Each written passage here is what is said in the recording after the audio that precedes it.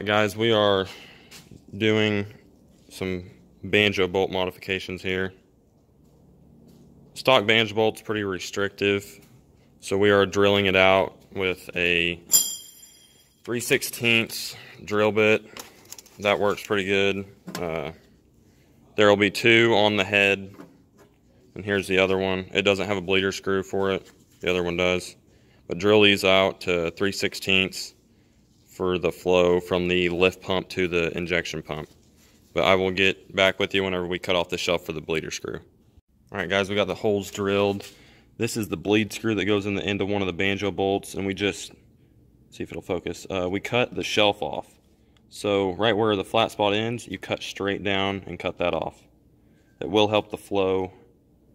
I'll explain it all later, but we're doing this right now. I think we're just going to use a cutoff wheel or a grinder.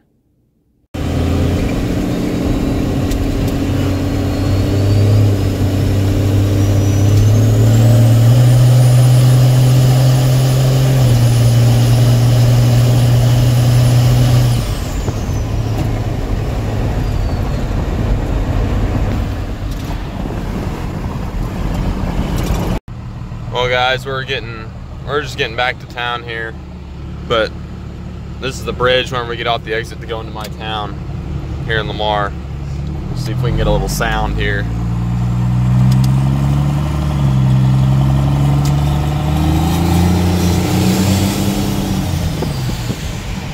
Sounds pretty good. See if this Ford will get out of the way. Brights were on, my bad. I think it's an old 7.3.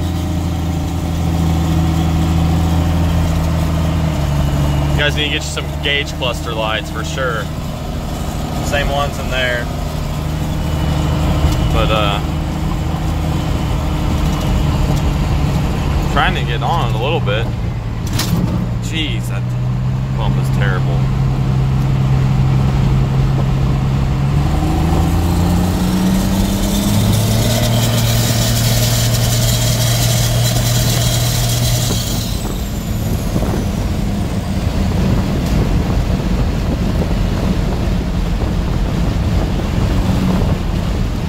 Sure it didn't die on me.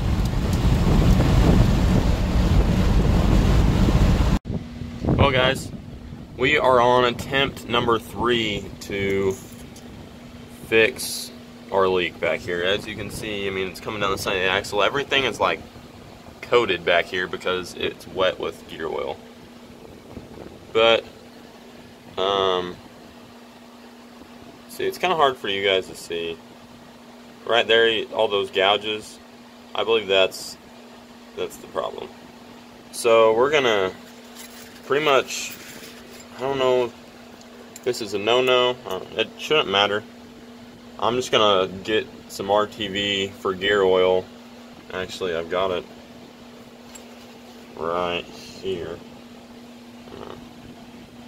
For gear oil, I don't know what the difference is, but we're going to put some in this little lip and try and fill in some of these, because at this point I'm just willing to do anything to keep this thing from leaking. So you guys will see a video of this. This will probably be the last little clip, because this is going to be part of the fuel, getting more fuel clip.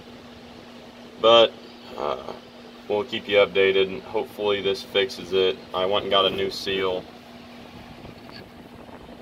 And, I mean, obviously new yoke, like a whole bunch of new stuff, so this thing should stop leaking. I just checked this bearing and it seems to be fine, so we're going to lube this up and hopefully let it sit and dry long enough to where it won't leak, and probably have to fill it up a little bit, but I'll catch up with you guys here in a few. Alright guys, we got this thing all wrapped up. Did put RTV in there like I'd said. I'm going to let it sit and hopefully it'll, I don't know, I guess you could say cure. You know, I just want it to dry and set up. Got the U-joint back on, made sure it was greased up. As always, I do not like whenever these things squeak, so I always keep everything that has a grease zerk on it always gets greased. I check them every now and then. I wiped off the bottom of the axle so I could easily see if it was wet or leaking. I might need to clean out my breather tube. That could be another reason it's pushing it out. But yeah, we got it wrapped up. Hopefully we got it fixed. Just a little update here. Alright guys, I'm recording this on my phone. I don't know how to get the camera to flip around, but I'm doing this video will be part of the fuel system series that I'm gonna do. I already did the banjo bolts and all that, so that'll be in this video. Right now I'm doing, I had, the injectors a few of them were leaking, so I went ahead and I'm doing all new copper washers. Here's the kit, the thin washer kit. Dieselspeedshop.com. I'm sorry I'm shaky. Pretty hungry. That's the kit. It comes with, obviously, the washers for the bottom, the thin washers. These go on the top of the injector, and then these for the return line. And then obviously you got your banjo bolts and all that. But we are just kind of straightening that out. I'm trying to get rid of all my leaks. I got the rear end fixed. Really starting to straighten some things out. We're going to clean up the whole side of the underside and the whole engine bay now that we're going to get all of our leaks fixed under here. Just ordered the upgraded fuel filter. It holds more fuel. It's just a bigger filter for it, and the fuel heater delete. And after that, I'm going to be doing a Beans diesel sump to 3/8 line. We're going to push this little piston lift pump to its max to prove to people that it can make the power. Obviously, you can go get a faster air dog, but it's something about making your own and doing it on a budget. That's what us first gen guys are all about. So we're going to do it. Fonder said that this could support 600 rear wheel horse. We're not going to be touching that, so we're going to leave it how it is. But we are about done. We're putting the return line back on, getting all of our new washers on. So we got 3. We just got to do the front 3 here, and then hook it all back up, bleed our lines. We'll be ready to rock and roll. Just a little clip from today. Today is Wednesday. Oh, here's my new wheels and tires. Waiting on the spacers to come in. That should be soon. But I went ham on the bores. I got my bore cleaning brush, the injector bore. Obviously brake clean, some air. Just really scrubbed them good and made sure it got all of it cleaned out because they were dirty. Just want everything to seat right and no leaks. My biggest pet peeve is leaks. You guys know that. And I own a 12 valve, so that's not the best combination. But we're hacking away. Just a little update here. Hey guys, I know these videos are sporadic. This is just right after the clip that I just took of me doing injector washers and all that good stuff. And it actually did make a difference. They're sealing great now. I cleaned the bores really good, so it's looking good. I'm actually seeing, I don't even know if it would, I'm sure it corresponds to each other because turbos are getting more fuel, or getting happier. Now that they're not leaking, I'm seeing, it was at 50 after I did the wastegate, did the banjo bolts, I got it up to 53. That's absolutely pushing it. Like, it will not hit anymore. And on the way home just now, it hit 55. So we're slowly seeing better. I expect it to get way better. I plan on doing 3/8 hose fuel line from the tank all the way to the lift pump, and gonna do a Beans diesel sump. That should help. And yeah, I can get it fast. That's whatever. But you guys, if you're a first gen guy, you know that we do it on a budget, and we will find a way to make it work. And right now, if I do that, my fuel pressure will be fine. It's not going to be in danger of hurting anything. So that will definitely help. Probably it'll make the truck run a lot happier. It'll make it run better. I'm kind of looking forward to that. Like I said, the upgraded filter is on the way, along with the fuel heater delete stud. So that should help. And eventually I'll probably run braided line, no banjo bolts, straight from the lift pump to the head, and from the head to the injection pump. That's just for flow purposes. That's probably not my restricting factor, but I want to make sure that there's no restriction through there. I'll probably keep my return line the same. I don't think that matters as much. Correct me if I'm wrong. I'm sure you can upgrade it, but I don't think that's going to be a big priority of mine. The turbos, they're doing great. The setup's doing great. I'm just driving it, having fun.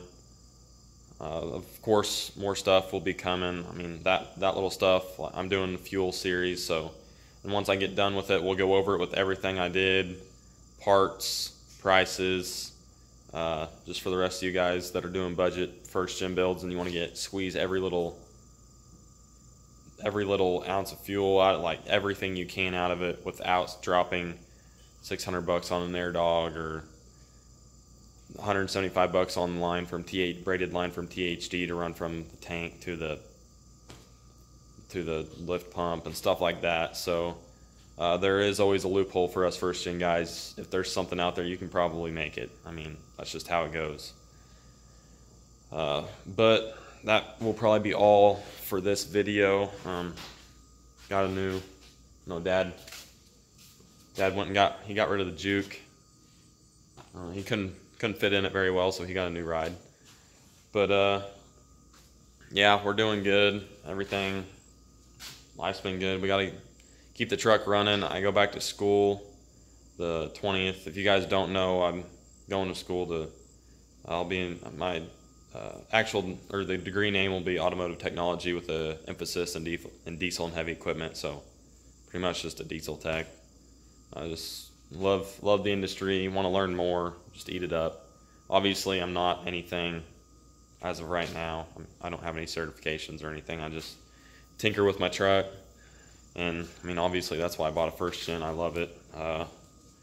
But we're trying to squeeze every ounce of fuel we can out of it. I'm not going bigger injectors, not doing it. At this point, it is the fuel supply and getting the fuel to the injectors. So we're going to get that lined out, and it should run way better. And still hopefully get a time at MoCan. Hopefully we'll give that to you guys. The truck's finally doing better. I mean, the rear end doesn't leak anymore. I cleaned out the breather tube for the rear end to make sure there's no blockage or air building up, whatever.